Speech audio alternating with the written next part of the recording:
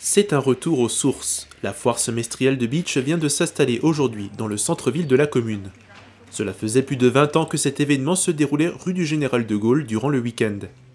Annulé et reporté en 2019 et 2020 à cause de la crise sanitaire, il reprend aujourd'hui sa place historique. À travers ce changement, la municipalité souhaite redynamiser le centre-bourg.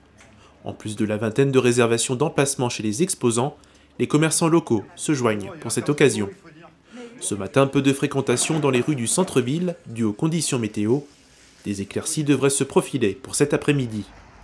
Durant la foire, les rues Maréchal Foch, Colonel Tessier et de Sarreguemines sont fermées à la circulation.